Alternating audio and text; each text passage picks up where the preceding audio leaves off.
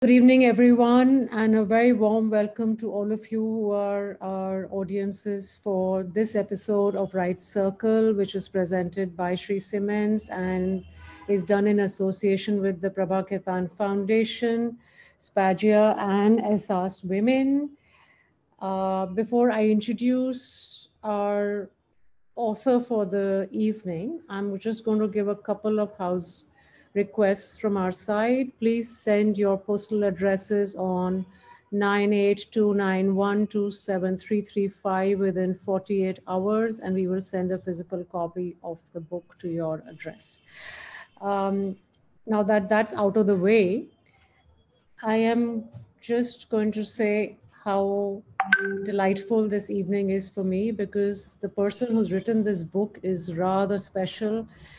And the book that he has just published is something that we may call the need of the hour, to use the most cliched term. But allow me to present to you, everyone, Siddharth Dhanvant Shanghvi, whose first novel, The Last Song of Dusk, won the Betty Trask Award and a couple of other awards.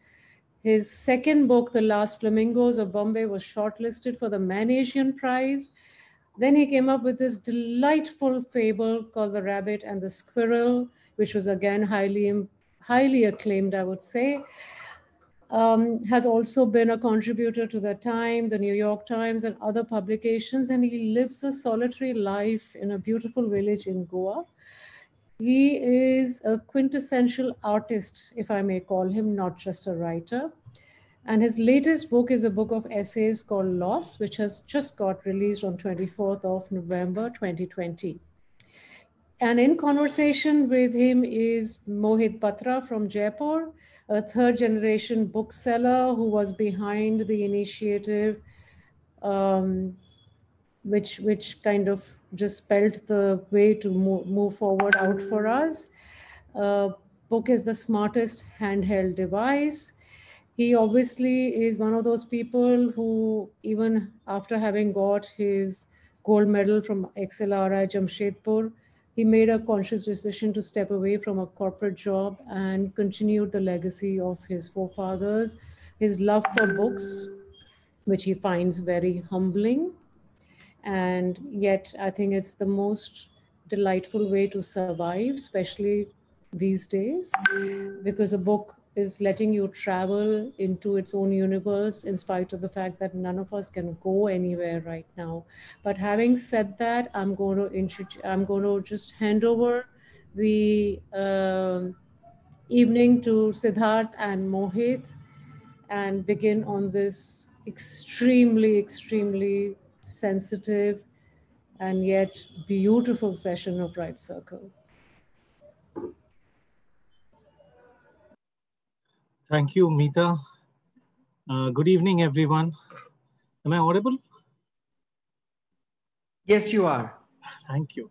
So being a bookseller, I also have a role of a traffic policeman. I connect good people to good books and the other way around. Sometimes I also observe myself working as a madman where I talk to books and books talk back to me. Some books at the bookstore, they shout for, crave for attention, and some simply whisper their powerful existence. A couple of years ago, I stumbled upon a quiet little book, The Rabbit and the Squirrel, with which my magical journey with Siddharth began. We'll talk about that as we move forward.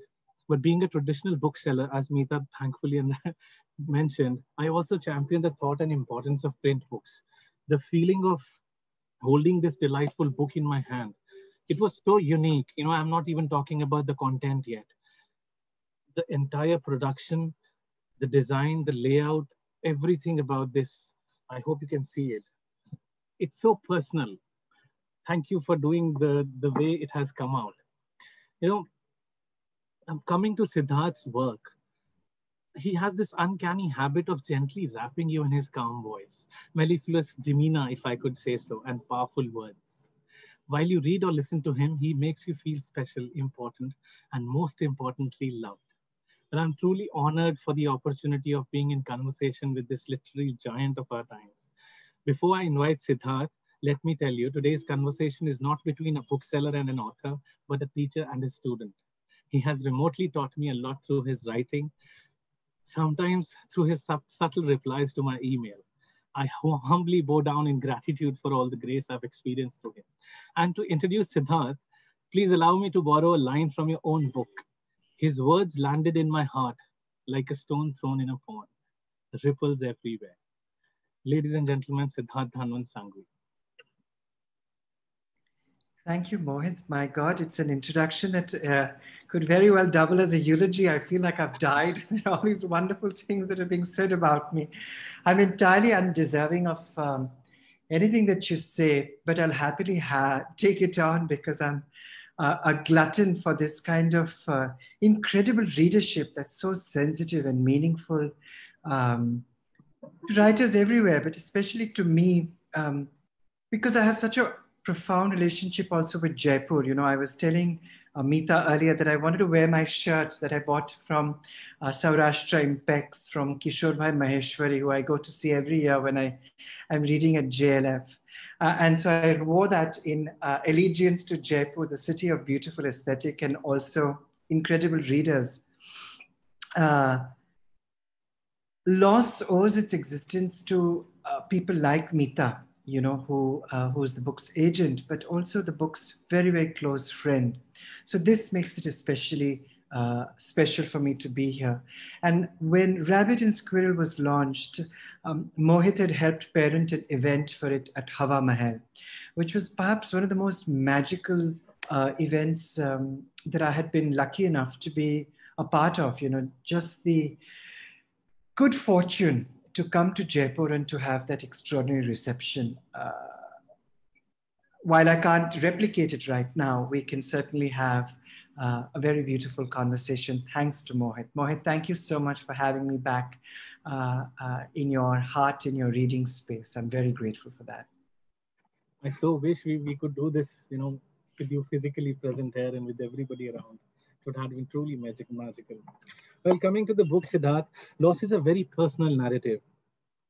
Is it your attempt for redemption at something, or is it spiritual provocation towards the deeper meaning of life? So, Mohit, very briefly to people who may be listening in, is that Loss is a collection of 4 essays, 1 photographic and 3 tracing the ends of my parents' life and the death of my dog. They are... I'll tell you how the book came about, before I go to the much more deeper question of writing as redemption, because I'm not as profound and as deep as you, but to perhaps give context to how it came into existence. And I had written an essay after I lost my father in 2018. And I had shared this with Amitabh Bachchan, who sometimes reads very graciously first drafts of my work. And I sent it to Amit Uncle, and normally he's quite laconic, with his responses, and he would just say wonderful, or he might not respond if he didn't, something didn't have a resonance with him. But this was the first time he sent me a message saying, I want to publish this on my blog. So it was such a personal essay. I had no desire to publish it. But, when Amitabh Bachchan sends you a message saying that, look, I want to publish this essay on my blog, you have to kind of pay attention. And so that's what I did. And so in some senses, the book's genesis is owed to his readership, to his first primal urgent readership when he called me and messaged me. And I was living in Madrid at the time in Spain. And when he published it, the kind of response I had, Mohit, was so overwhelming. People from many corners, because of the reach of his blog, from many, many remote corners of India, writing to me of what it felt like to lose a parent, what it felt like to lose their mother. And then it made me realize that this is the true work of a writer, is to find how it is that people are in pain, and perhaps to hold a mirror to that pain so that they recognize they are less alone in their suffering. So I'm very grateful to Amit Uncle for being the first publisher of this book in its most nascent avatar. And to answer your question of whether writing is redemptive, I really have no idea. I know that it can sometimes seem like a very meaningful distraction, that making sentences and going from one thought to another can perhaps distract you from how overwhelming and how sad life essentially is. That, I mean, I subscribe to the Buddhist notion that the true nature of life is suffering. So I don't know about redemption, but I know that I derive some amount of clarity. I write to clarify my life. I write to give coherence to it. And that's really what this book was. In its finished form, I would hope that the climate of its intimacy would allow other readers to enter the narrative and to recognize how they had lost and how they are grieving. That was really the intention. It was a community book. So I don't know about redemption. I would hope so, but it was also a very meaningful aesthetic exercise for me. It's actually very personal. You know, why I started with that question was I assumed, and I got so carried away with your writing that I thought everybody is on the apologies, everyone. I didn't know, realize. Well, that's such a. Well, not at all. I wasn't in any way contradicting. I was just opening up that observation to say that in addition to writing being redemptive, it was also aesthetic. It was also with a hope that somebody else could enter, a reader could enter that narrative and perhaps find something like closure or something like redemption or something like distraction from their own suffering for a brief time. And that would have been meaningful. If you found redemption, Mohit, it's a testament to your own profound reading, to your own beautiful mind. That's what it is. Thank you. Another thing I want to ask you now is, at such a young age, how did you achieve the kind of thinking you have? It's very intriguing. Language, from what I feel, is a skill, and that can be learned, and which you have honestly mastered now. But to develop such heartwarming content, you need a mature mind. Can you tell us about your journey as a seeker? You've already explained as an author. Well, I mean, I absolutely am so grateful for that praise. I would, take it all back and put it at the feet of my grandfather, Dr. Arvind Vasavda, who was the head of Department of Philosophy at Banaras Hindu University, at BHU, where in fact my mother was born. So, we grew up in a very intellectually stimulating environment. My mother would be reciting poetry that she had written or extracts from Sharat Chandra, or my grandfather would be speaking to us about an essay he was writing on the Tripura Rahasya, or a section of the Bhagavad Gita that he had done his PhD on. So whatever good that you have been able to derive from any of the work owes its existence to the ovarian lottery that I won, to this incredible DNA configuration that I just inherited. So there's absolutely no skill that I have. I have no talent, but I was very lucky to have, all the right people supporting me from childhood, namely my grandparents and my parents. And Dr. Arvind Vasavda was really just a phenomenal mind. He knew Dr. Freud. He knew and had studied with Dr. Carl Jung in Zurich. I think he was the only Indian who had studied with Dr. Jung and then later on taken Jungian psychology to America.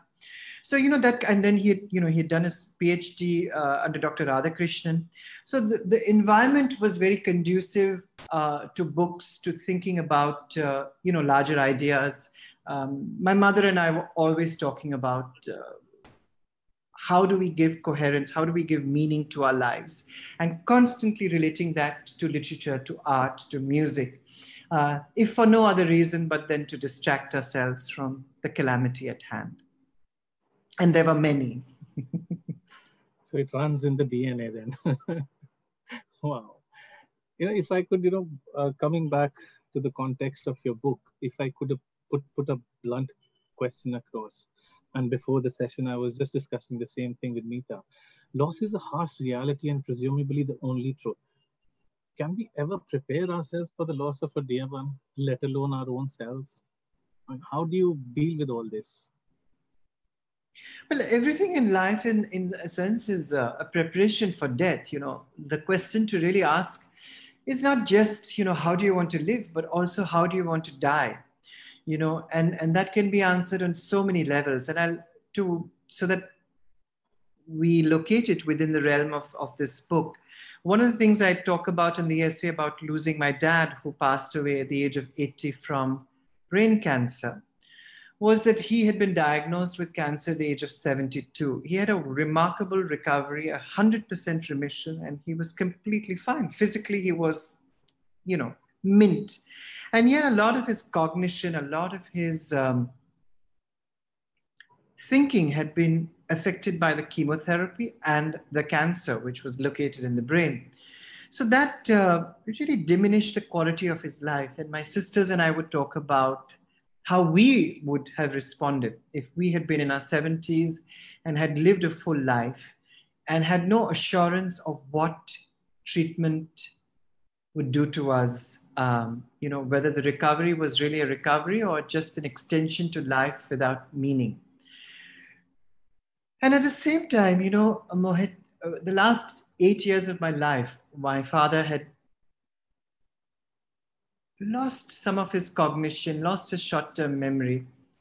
So he would sit in a chair and I would photograph him, and I would sometimes ask him and I'd say, what are you doing, Papa? How are you spending this time? And there were always two responses. He would say to me that I'm praying for you, which I think now nourishes me in a way that I really can't measure the generosity of his prayer. But also, I think he was praying for his own death, because he would often tell us that. And so when he did die, it was in his sleep, and he had the best death ever, because he had had a big bowl of strawberries and fresh cream. He went to bed and he never woke up.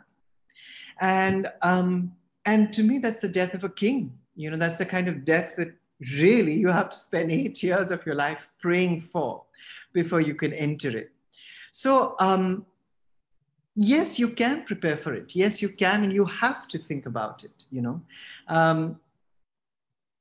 The founder of Mukti Bhavan, which is an hospice in Banaras, talked about 12 lessons that he had learned from watching over 13,000 people die at his hospice in Banaras. And he said that one of the most important things was to mend all your relationships before you die, or try to mend them as much as possible. That became really, really tantamount to me during the pandemic. And one of the things I did in my isolation of my life in Goa was to write letters to a lot of people who I believed I had wronged, who I believed I might have hurt, and to apologize and to say, 10 years ago, we had a falling out, and I never really put that into context. Here's what I feel about it now. Here's how profoundly sorry I am. And I hope that you are able to move on with your life. I'm sure you have, but I needed to specially convey my regret and my apology. And that was one of the most meaningful things that I was able to do during the pandemic, because his words stayed with me of, mending all the relationships in your life before you take off. So there are so many different ways to answer your questions, and these are just a few of them. Of physically looking at, your own health and saying, if you are of a certain age and if you have lived really well and fully, do you want to continue with your existence? And if you want to, what is the meaning of those years to you? So that's one question. And then, how do you prepare? And one of the things that I did to prepare for my own end, whenever that is, was to try and fix all the loose ends. Oh, it is indeed very personal and very painful. You've described your father's experience. Going from there, you've touched upon the painful end, the other painful end that you witnessed. It's quite a journey. I'm speechless, honestly. You mentioned relationships. I'll come to that. You beautifully described the value of relationship in our lives through loss. How do you suggest we consider their value, not in retrospect, but in present? By recognizing that the only real gift you can give to somebody is presence. I just want to back up a little bit and say that, when I mentioned about sending the essay to Amitabh Bachchan, uh, it wasn't to drop a name. It could easily sound like that, oh, here's an author who's trying to establish, who he sends his work to. The reason I had sent that essay to Amit Uncle was when my father passed away, I was in Jaisalmer. They're very close family friends. And Amit Uncle, Jaya, Abhishek, and Aishwarya were the first people to be there, even when I was not there, when my father dropped his body. And they waited until so much time that I came back. And the thing that I learned from that one beautiful gift, invaluable gift that they gave me, was really of how presence, of how being available to somebody emotionally and psychologically is really how relationships exist, is how you keep them alive. I saw that also, Mohit, with my mother. She was very severely disabled. Now, you could say that for somebody like her who was bedbound, who couldn't really leave her room, who couldn't walk, who was just in one place, she couldn't have too many relationships. She was a woman who couldn't move left or right. What relationships could she have had? And yet, all I remember growing up as a child was she had a portable stove that was brought in by her bedside. And she would organize, khakras and chivda and all these wonderful snacks that she was always sending to people's, somebody who was sick, or somebody who had just come back from hospital, or somebody who had died, or somebody, it was somebody's birthday. And it's now in retrospect that I see how she made herself available to people in so many subtle, ingenious ways that I choke up even now thinking of, how she was always available. So to me, that's really how relationships have been lived out. I'm not even sure if I'm able to answer the profundity of your question. All I'm really doing is circling back to the people in this book, and to be able to answer your question in relationship to loss. Am I making any sense to you, Mohit, or am I babbling? With every answer, you're rendering me further speechless.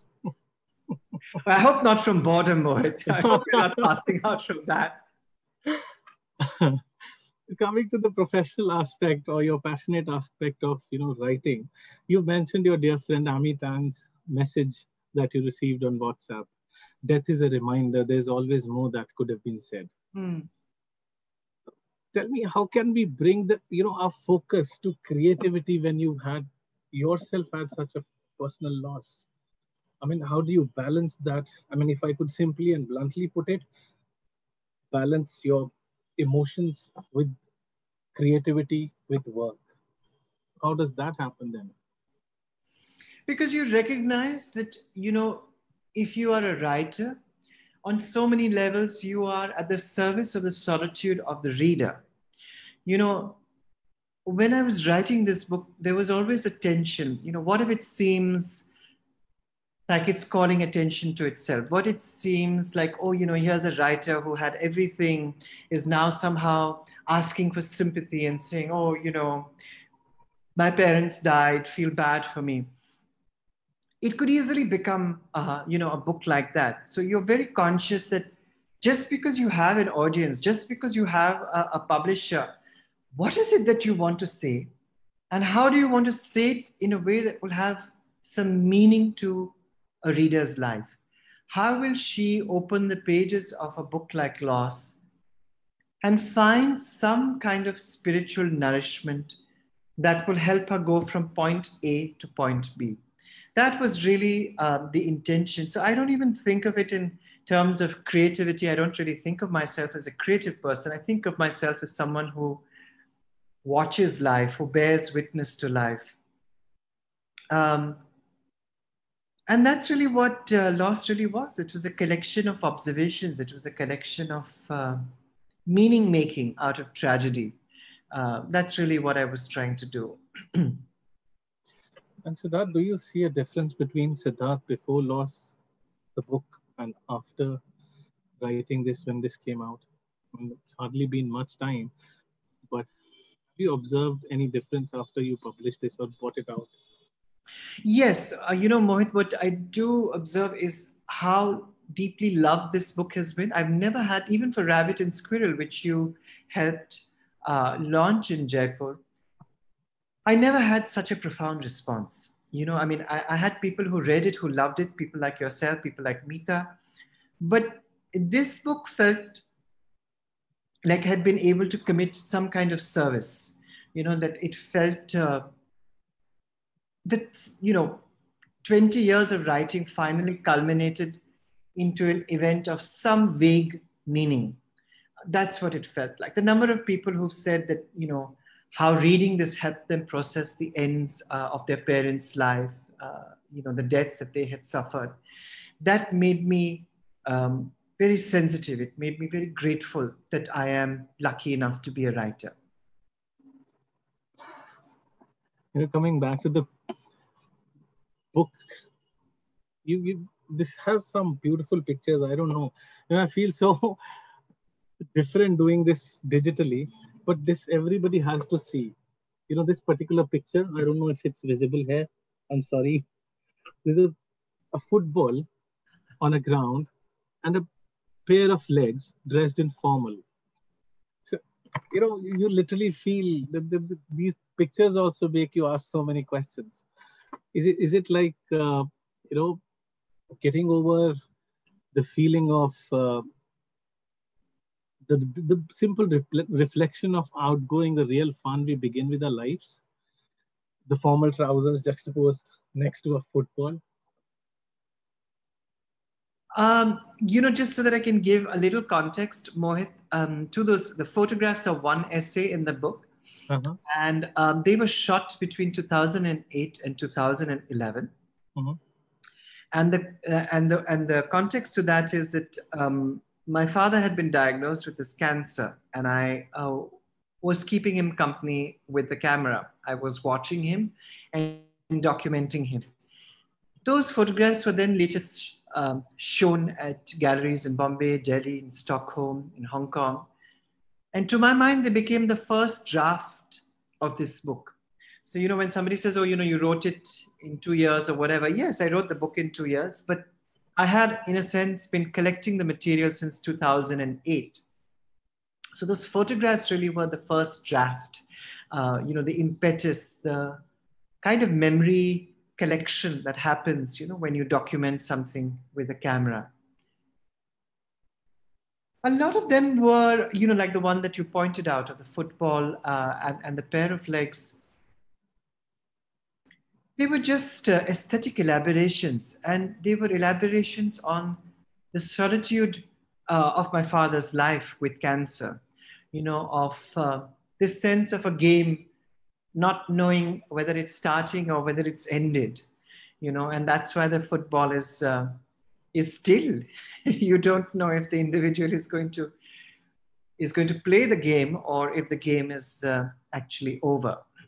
And that's really for the reader, and that's really for the viewer to decide.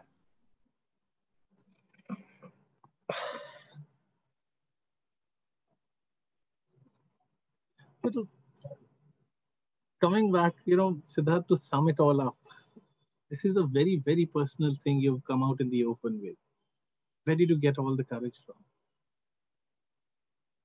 Oh, because I wasn't even thinking of publishing this book, Mohit. As I said, it was an essay, and before that it was photographs. I had no ambition or desire propelling me, that if I was thinking very consciously. And the genesis of this book was that HarperCollins had approached me to publish my nonfiction. And we were going to put together certain essays over the last 18 years that I'd written. And I was collating that. I was at a residency, an artist residency in Italy. And we'd done a contract and everything, and it was going to come out later that year. And I realized it was too lazy. It was too convenient. It was just an author who had been handed, free pass to a publishing house, and they wanted to publish his nonfiction essays, and it was coming out. So I called up my publisher, Udayan Mitra, and I said, I'm sorry, but this just feels too easy and too lazy. And what can we do to defer this? Because I want to think about this a little more. And when I did the essay on losing my father was a singular thing that stayed with me. It was a singular thing that said, this is of lasting meaning. This has a certain echo and it will have an echo with readers. So when I wrote that and put it in the centerpiece of this book, the other essays followed quite naturally. And that's how the book came to be. So to answer your question, if I had been, very consciously thinking that, oh my God, this is a book about my parents and about, the losses I have lived through, I would probably have stopped. Perhaps because I'm just very private by nature, But sometimes you are only courageous for all the fear, that you have endured. Because without fear, there is no courage, So it's kind of connected. And loss, how you consider it a beginning or an end? The book? Both. I mean, this is not just a book, Well, the book, I hope it will be a start. I'm too young to call it a dick mode unless you want me to. Unless Meeta, who's like basically checked out at this point of time, is going to say, yeah, I think it's all finished, No, I think one of the things that the pandemic also reminded me was I want to get back to writing. It became the central thing in my life in the last 8 months. It was something that I did on the side. It was something sort of silly and romantic, to make books.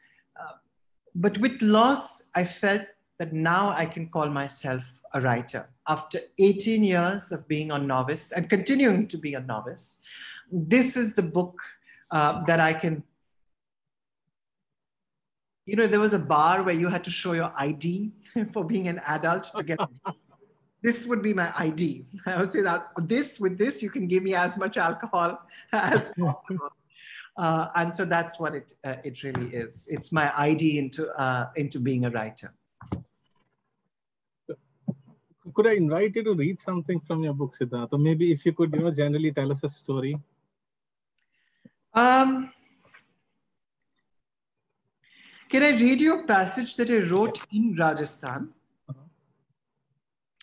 And, my dad passed away in Bombay, and I was in Jaisalmer at a friend's hotel when I got the news. And I thought I'd never go back to Jaisalmer. I'd never go back to Rajasthan. I felt such a heaviness for those 4 hours driving from Jaisalmer to Jodhpur airport and feeling so isolated at that time. You want to be with your family, and now suddenly you're on the road and you're going back to a death.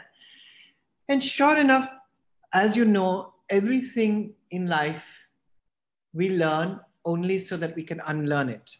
So that if I had decided that I was never going to go back to Jaisalmer, it meant that I had to, and sure enough, for work, I had to go back 2 years later. And that's where I wrote the conclusion of the essay, So can I read you a small paragraph from that? Please. Why I had returned to Jaisalmer, I had no idea. But what I got out of that trip is something you might know already, that you will go on.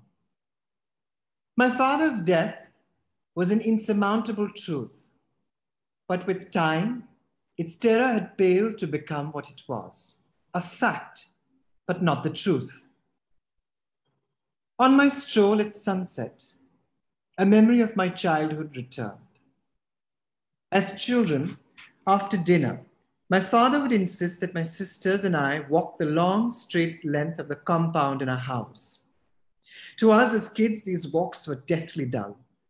Although later I would come to see walking as a way of thinking, of airing the mind. On these walks, my father told us stories. Once upon a time, he started, in a magical kingdom there lived.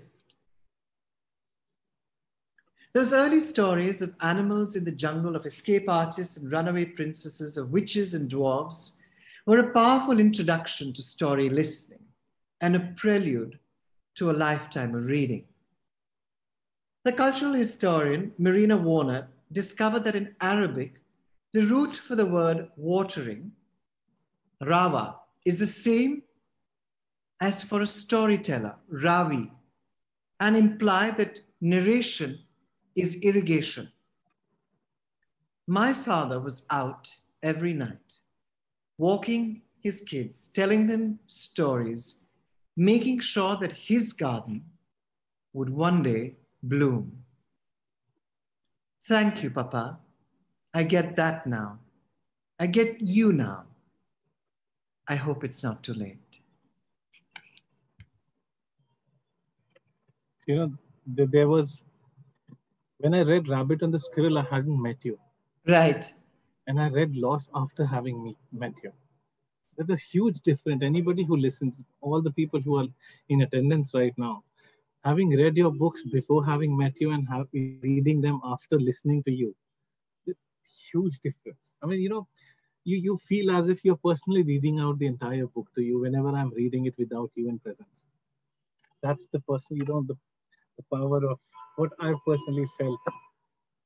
Well, perhaps you do that because you are yourself such a generous person that you can inhabit even a writer's reading as a gift to you, which it really is. And I absolutely wrote so much in this book for you, for Mita, and for Haven, and for every reader who was able to derive something out of it. So I would probably just, hand the compliment back to you. But to circle back to the subject of literature and to books, one of the people who has felt like a spiritual master to me is Toni Morrison, the African-American Nobel laureate who passed away a few years ago. And she said that the extraordinary thing about a novel is that the writer writes only half of it. And that's just the clues that she gives to the reader's mind and her consciousness. And then the writer and the reader must take all of that and make her own story. And that's really what you were doing. It was this chorus where I was being able to bring half the music, and then you entered it with the other half. And that's what every reader does, because without the reader, it's just an echo chamber. It's just music inside my own head. What you do is you make a concert out of it. And that is your profound and particular gift to the world. So I can't thank you enough for that, Mohan. It's very difficult to give you a compliment without getting one in return. Coming back to, there's so many profound messages, so many profound sentences you've mentioned in your book. And I came across another one I would read out, and I would request you to highlight again on that. My view of the world would never be that of an intellectual who relies on the refinement of perception, but of a monk who believes in prayer, forgiveness, acceptance, all as one. This was your view, which you beautifully mentioned here. How do you achieve that? What then I want to ask is beyond knowledge. I think acceptance. And I would talk about this to my mother because she was so severely disabled and so much in suffering. And I would walk in her room back and forth across from her bed, and we would talk about, and I would be constantly asking her that, why do you think this happened to you? You've always been a decent person. You've always been a good person. She grew up in Rajasthan. Her father, my grandfather, Dr. Arvind Vasavda, had set up, he was a professor at Jaipur University. So we've had a very profound connection with Rajasthan over the years. And I would ask her, what in your childhood in Rajasthan had prepared you for this lifetime of suffering? What in your journey had propelled you to this station of such matchless anguish? And the only thing that she would, and we would link it to theories of karma, or we would talk about it in relationship to characters in Bengali fiction. She would talk about Charulata, or we would, eventually end up singing, a beautiful piece of music. All of it made us realize that the only thing greater than the kind of wisdom or the kind of knowledge that you can have to make a conversation interesting or stimulating And what's beyond that is just silence. And what is beyond that is just acceptance. And so that was just a lesson that I really learned quite early on from her, because there was no way to get around it. There was no way for her to have any logical answer to why she was so severely ill, why she had suffered for 25 years. She just became eventually a student of pain. And I look at her now, I think that's what her role in life was, that it was the dissertation that she was meant to write, that was the knowledge that she was meant to gain in this manifestation of her life. Was how to live with pain, how to understand its nuances. Virginia Woolf wrote an essay on pain, where she talked about how we don't really give it the seriousness that it really deserves in literature. You talk about gender, you talk about wars, you talk about the larger themes that obsess academic life and academicians. But the most important things in life are love and pain, because they are the two constants that we are oscillating between at all points of time. So I would say acceptance, and I would say silence is perhaps a thing that supersedes wisdom and knowledge. But you can't get to it unless you've got to do the work, you've got to pay the bills, you've got to have some amount of awareness of it before you can set it aside. That word, that beautiful philosophy, neti, neti, not this, which is to say, you have to partake in everything. You have to partake in, alcohol and all manner of vices before you can turn around and say, no, not this, not this. But it wasn't limited only to vices. That philosophy was also limited to all the good in life, all the beautiful things that are exchanged, where you too would look at that and say, not this, not even to the most profound marriage, not even to the most profound wisdom. Even that is really not enough. Acceptance of love and pain. That is the true reality. What next, Siddharth? I want to write a new novel. I don't know if I'll be able to do it, but that's really on my mind, for the next sort of 5-year plan. If we all come through the pandemic, if I come through the pandemic, that's something that's close to my heart. And really with this book, I just wanted to go, if this pandemic hadn't happened, I told Meeta that I just want to go from people's homes and to read to them, like a bhikshu. Who goes with a little bowl asking for food. I just wanted to go with this book and say, can I read you something? And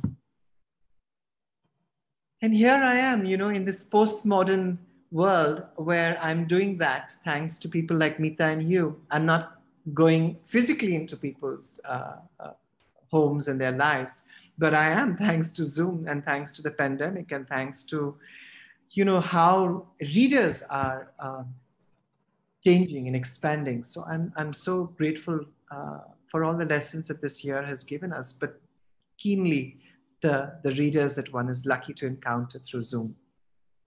I would never have had this access. It would have been one more event in Jaipur, one more event in Bangalore, and it would have been sitting on a stage. But this is really what is of meaning to me, of being able to speak to wonderful booksellers, to people who work with books, and most importantly, to readers. So I'm very grateful to the Prabha Khaitan Foundation and to the sponsors of this evening for putting it all together and for allowing me to be a bhikshu of stories and to come to your doorstep with them. Well, there's other aspect to all of this, what you've said, Siddharth. This, of course, is a blessing. Talking to you right now. But also the current context, we are technically, digitally drowned with noise. So amidst all this, like people who are sitting in the city, how do we silence ourselves and just concentrate on the important aspects? Go back to asking meaningful questions to our own selves. Well, I think that perhaps that's one of the jobs of a book. We don't necessarily always derive wisdom from reading alone. I think it's the act of reading. It's the act of sort of sitting down See, versus music, which you can listen with other people, or you could go to the cinema with 400 people and have the same experience, or watch on a screen yourself. But with a book, you have to engage in solitude. You have to turn around and say, I'm going to sit down for half an hour and I'm going to read my book, much against the wishes of all my family members who want me to be doing something right now. I'm going to sit down quietly and read.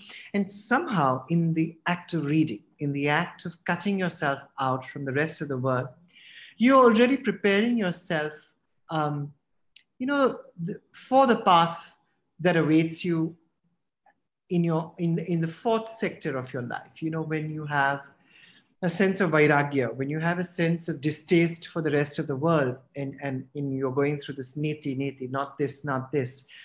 And if you're lucky enough to give your mind and your consciousness and your spiritual self practice with reading, you're already on that path. So that's why I think, the service of a bookseller is just invaluable, because you're allowing people to get back to their own deepest selves. That's really the most important thing that happens with a book. Listening to you, I'm tempted to ask another question. Have you had a formal spiritual training? Also, you mentioned Buddhism. No, I have never had any spiritual training whatsoever. It was just literally as I said, my grandfather and the environment that he grew up in. He did his PhD on the section of the Bhagavad Gita called the Tripura Rahasya. So, you grew up in an environment of questioning, which I think is really, really important. You see that right now in India. You see how we look down on questioning, on different levels, even politically, when you're looking at how this administration makes very little room for interrogation. It makes you think, what is the kind of society that we're all really living in?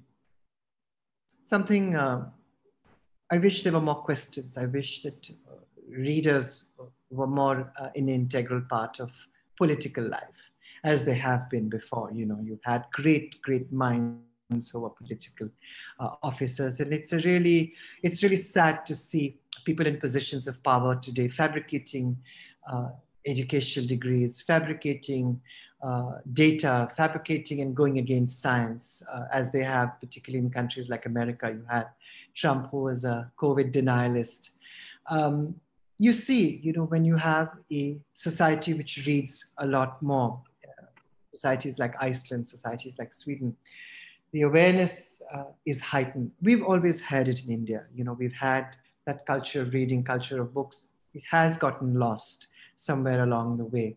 And I think that all of us would be doing a very valuable service if we could remind ourselves of how important reading is, and how it is, in a sense, formative practice for spiritual life. When you go into a monastery, when you go into an ashram, they do ask you to read text. You go into an ashram like Meher Baba's ashram in Ahmednagar, you go into an ashram in Rishikesh, there will be texts that you are asked to read, to prepare your mind. And that's really an important part of our cultural life that I think is in decline and is missing, honestly. Taking that a step further, like, I'm sure a lot of people in attendance also, when we read too much, or when we start reading, or when we start getting the feeling that we're reading too much, we also want to start writing. So as a professional writer, what would you suggest? How do we begin? How do we accept the fact that we have something to say? How do we get that courage, that confidence, that okay, what I have to say is unique and could be of value to others? How do I assess that, and how do I just go out in the open and just start writing? Well, it connects back to your previous question. I think Sata, who said, was that reading was a form of writing. You can't really be a writer unless you have consumed, profound volumes of literature. It just doesn't happen in a vacuum. So I would say just go back to the reading. Just go back and read and read and read. That's really, really quite impressive. And then, people will find their own voice because it comes from stilling yourself. It comes from being at that place where you are finally hearing the most unadulterated part of your consciousness. That's really what writing is. Make it sound so beautiful, Siddharth. Thank you. One last question I want to ask. You've mentioned your friend. True pleasure of a dog's company lies in exchange of meaningful questions. Meaningful quietness, I think. It's meaningful questions. Is it meaningful? Quietness, yeah. Yes, What's the difference between quietness and questions? We can't get to questions if we are not quiet. So maybe we talk about both. Absolutely.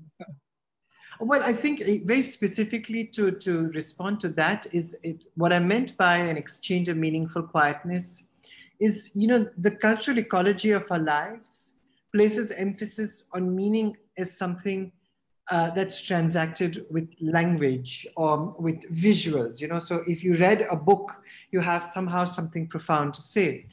But when you are friends with a dog, as I have been lucky enough to be with many, but especially Bruschetta, who enjoys an essay of her own in loss, is a recognition that that is one of the most sincere forms of love. I think Amy Sedaris says this best, is that, the death of a dog hurts us so much more than the death of a human being, because you never had to pretend liking them, So, so it was with Bruschetta very specifically an exchange of quietness, in the way that a dog can just enter a room and make you feel like, you're the best thing in it, even if you're not. But you are to your dog friend. And that's really what I meant by an exchange of meaningful questioning, a meaningful quietness. And I should have actually written questions, because that's a much more beautiful phrase. I should have, shared the essay with you. I think of it in what Rilke, the Austrian poet René Maria Rilke, he said that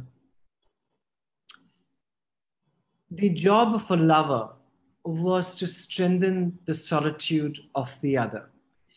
And I think that's also something that a dog does. It allows you to be alone, just as a book allows you to be alone, and strengthens your solitude and strengthens your resolve. So here we are, talking about dogs and books in this beautiful evening in Goa and in Jaipur. Had this been a physical event, I would have asked everybody to remain in silence after listening to you for some time. I get that feeling right now. I mean, digitally we are bound to talk. I would just take all of this in, and it will take time to settle down. Thank you. Any particular aspect of the book which you would like to talk about in specific right now, which really, it's entirely the production of it, of course, it's all deep, but any particular aspect of the book that you wish to talk about? Gosh. This is exactly how you made me feel. How do I ask questions on this?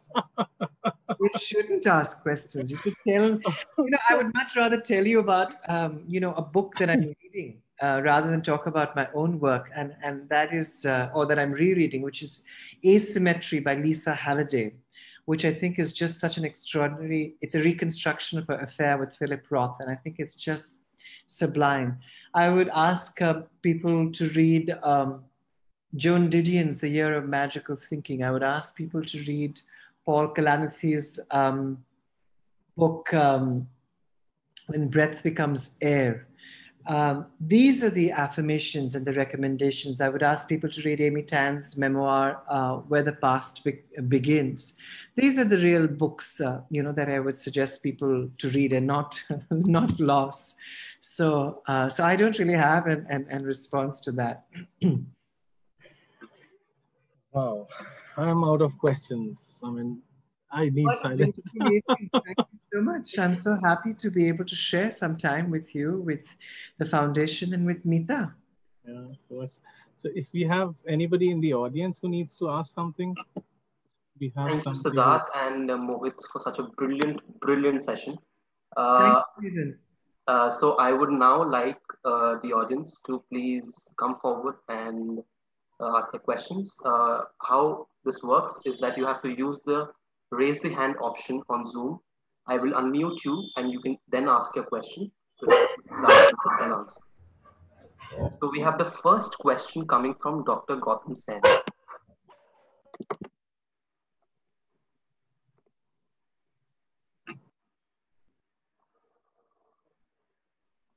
Hello, Hi, can you Dr. hear me? Siddharth, I am amazed at the parallel life I have lived. I am now 80 years old. Oh, but wow. I What a privilege that you're here. I'm so But- grateful for your time. Thank you so much for No, being I with us. thoroughly enjoyed what you said. You see, my mother was also suffering from rheumatoid arthritis, Hmm. which what it seems your mother suffered from also. Yes, Dr. Sen. And she lived for nearly 30 years Hmm. from the early disease to total bedridden condition. Hmm. But her spirit, Hmm. involvement in the family never disappeared. Mm-hmm. And even as we grew older and we could possibly not give her as much time and attention that she required, she would do it in such a way that we would hover around her at the spare time we had. I personally feel that if she had been healthy, I would not have changed my mental caliber, bearing, and understanding of life as much as I did because she was an invalid. Hmm. Waking up at night, giving her the turns, Hmm. helping her with the toilets, Mhm. giving her a glass of water. And what was most lovely was she would always wake up or be awake and ask for a piece of chocolate at 11 p.m. at night. And that's what we would share with her. Yeah. And I'm looking forward to reading your book. I'm thoroughly engrossed in the conversation that Mohit and you have had. It makes it more tempting to read. Last, I'll read the book and get back to you probably. Thank you very much. That's so kind. Thank you, Siddharth. Thank you, Mohit. Thank Thank you, Meeta. We have the next question coming from Sunita Pant Bansal.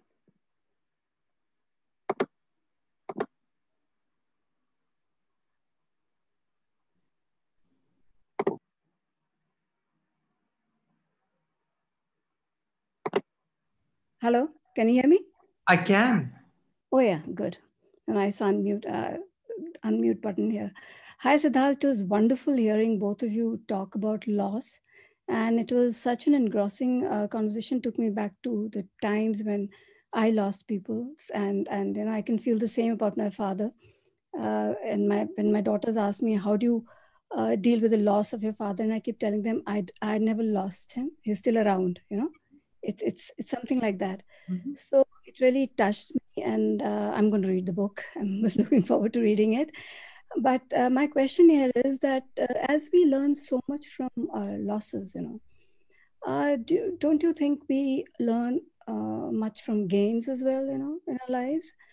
Have you? I can't agree with you more. I really can't because I had such a difficult childhood because of my parents suffering that I decided that ever since I turned 35, I was going to put pleasure at the center of my life. And that's really what sees me through now. So I get to see both. If for 35 years I had to see the darker side of life, I have now decided that I'm going to try my very best to engage with lightness. If you look at all the iconography of Krishna in art in Rajasthan, in Udaipur, for instance, you will see this idea of Leela and this idea of joy. Unlike the aesthetic manifestations that came from the West, where you see very beautiful images of Christ who was suffering, with Krishna, there's joy. there's so much of happiness in everything that he does. And so I've decided that I'm at that stage in my life. I'm at the Krishna moment in my life where I want to experience Leela, where I want to go out dancing in the night in the fields. And I hope that that's where you are at also. Thanks. But what I meant to ask was that, were there any moments in your life where there were some people or moments or, that helped you to see this loss better? Because you need, the opposite to see, it's like you need darkness to understand light better and vice versa. That's what I'm trying to say, that, is it something, because that's how we understand loss. I mean, loss is of something that we treasure. Mm-hmm. So are there any other treasures in your life that helped you understand the loss better and to kind of get affected by it the way you did? Well, thank you for clarifying the question. You got cut off in the middle, so I thought you had stopped and that was your question. So I apologize for interrupting you. But I know exactly what you mean, that unless you don't have a parameter, a mirror, to that loss, you can't really value it. You can't, the palliative care specialist, B.J. Miller, who ran a hospice in San Francisco, he talked about how death is what makes life precious. Yes. And that's really just, how I come to it. It's just something that stayed with me. So I hope you get a chance, if you get a chance to Google B.J. Miller and see his TED Talk.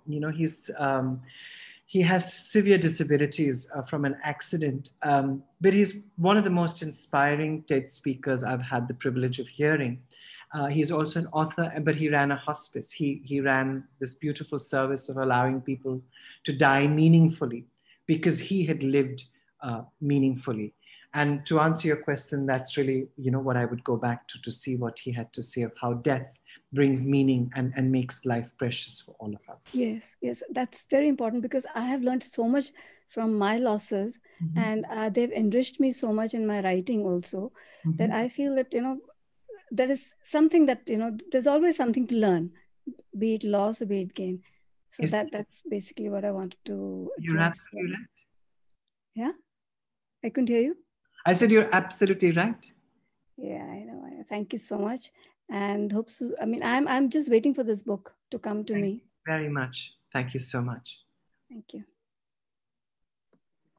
We have the next question coming from Rimika Shanghvi.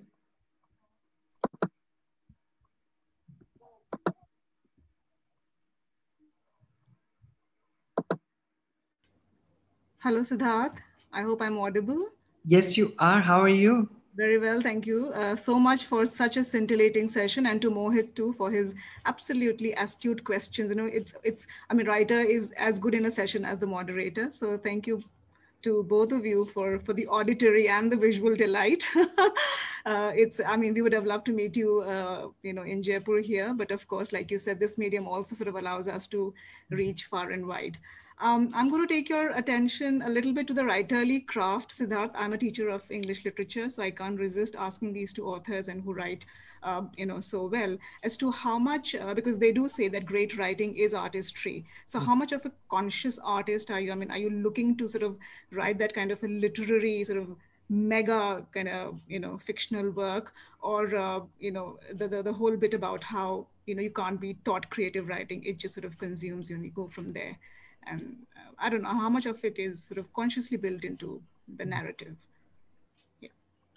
Well, can I just be very specific when I answer your question, which is to say that with this book, I think what I learned most was the extraordinary involvement of the mm-hmm. editor. And I had three. I had Udayan Mitra, who was the publisher of the book, mm-hmm. Mark De Silva, who was a columnist with the New York Times and is a writing teacher in America, mm-hmm. and Bron Sabri, who is a literary critic in Perth, Australia. Right. Mm-hmm. And really, when you're able to work with very fine minds, what they do is they really refine your work over and over and over again. Correct. Yeah. So I really didn't have any particular ambition that you speak of. But one of the learnings from writing loss was how invaluable a really fine editor can be for your work. It's true. Absolutely. Yeah. Sorry. And thank you for being an advocate of books. I'm so grateful to you for that. Thank you. In fact, it's writers like you that open up new worlds and, you know, sort of give you that kind of vista to sort of take it back to us students and allow them to pay attention to each nuance of our, you know, human experience, small or big, joy, loss or gain. Thank you very much once again. Thank you. We have the next question coming from someone who's named TWC2231. I think it's their Zoom account is named like that. So it will...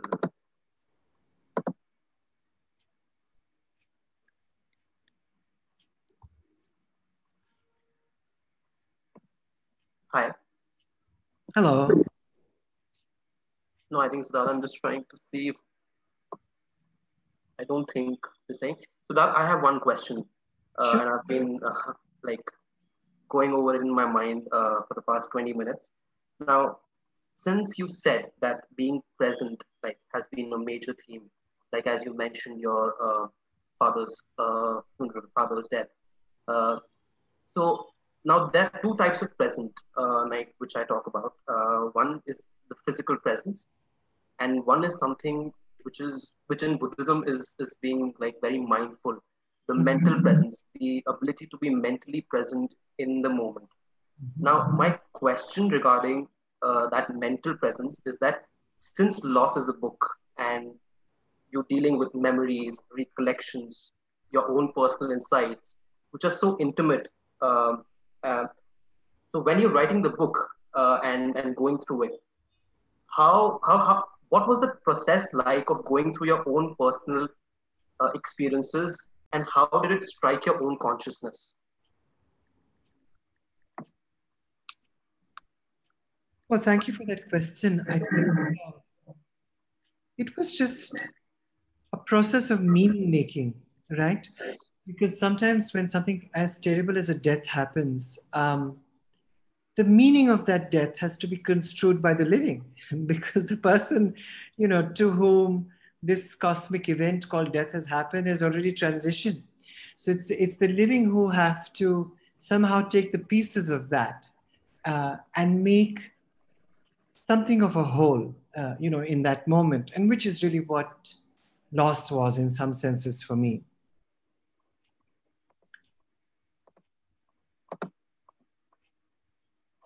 The more I think about it, I feel very lucky that even when I was writing about death, I was being able to celebrate life. I was being able to give meaning to all of these people who had somehow nourished me so profoundly over the years. And that's really what stays with me. You know, people can say, oh, you know, this is a book and it's so sad and were you depressed? And I was like, no. I think at the end of it, what replaced the grief was appreciation. What replaced the sadness was a recognition that there had been this presence to begin with. So that's, you know, how I now look at the book. Thank you so much. Thank you, Amy.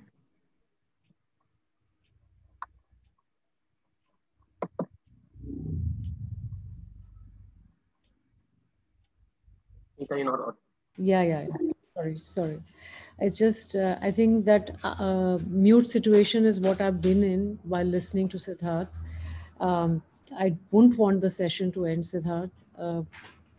Much that I know that from the point of receiving the first draft of the essays to seeing this absolutely precious gem land up in my courier one evening, and then I sent you a picture saying it's finally here, to rereading the entire book in that one evening, straight away, I couldn't resist it.